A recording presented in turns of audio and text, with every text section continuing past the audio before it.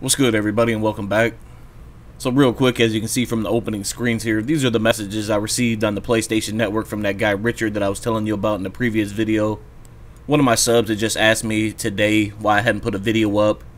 I had attempted to make a couple videos and, I was going to talk about this situation, and I kind of went off the deep end. I didn't think I should post them on my channel, so more or less it wasn't the lack of me, putting the effort in to make a video. It's just that every time I went to make a video, I wanted to show you guys these messages because I know a couple people were interested in seeing them.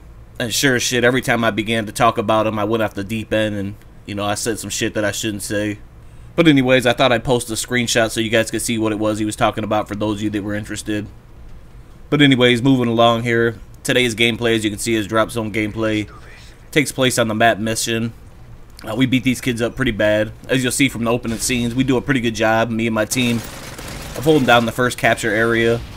Here as late, man, I've been running with such a stacked team when we play Drop Zone that we tend to try to hold the first capture area, maybe the second one for a little bit, run the score up close to 7,000, then we'll run around the map, proceed to slay them. Unfortunately, as you can see from the length of the video, we don't run around and slay them. We run the score up and just proceed to kick their ass and finish them off. Anyways, while in the process of holding down the first Drop Zone, I get an Osprey gunner.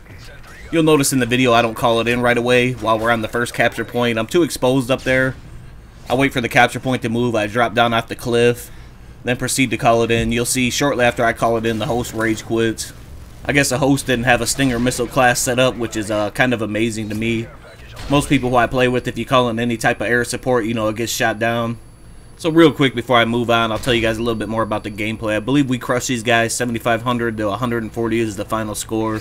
You'll notice in the video most of my kills come from the Osprey gunner. I get a few in the beginning opening scenes, but most of my kills come from the Osprey gunner. I believe I finished this up 22-0, and I'm second on the leaderboard, which isn't too bad considering that I only was on the one capture spot in the beginning. So real quick, I'll tell you guys what I've been up to here as of late. Some of you may have been following my live com series, so I was doing a series of live coms for a while there. While I was doing the live coms, I had to play without any volume because I had my headset sitting on like a hook so that I could speak into the microphone. I'm actually waiting on a bit of money to come back from the tax returns. I've been looking into microphones. I have two microphones that I'm kind of torn between. The two microphones I'm checking out, one is the Blue Snowball mic and the other is the Blue Yeti microphone. I'm kind of torn on whether or not to get a mic, to be honest. I don't know how many of you guys were actually following the live com series, or enjoying the live com series and possibly wanted to see more of it. If you watch this video and it's not too much, leave a comment below if you would like to see me do more live coms here in the future.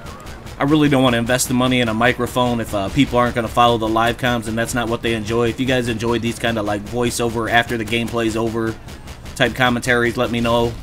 Or if you'd rather see me do live coms, hear the rage and shit come out, leave a comment, let me know that way.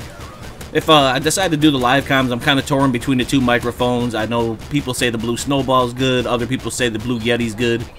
If you've used either one of the microphones and you have any feedback, on which microphone is better and which one overall I get more bang out of my buck for, drop a comment below and let me know.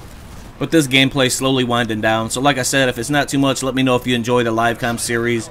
If you've used either the Blue Snowball or the Blue Yeti microphone, let me know which one you prefer. Like I said, the gameplay's winding down. I hope you guys enjoyed. Be sure to stay tuned. This has been Too Cold, and I'm out. Peace.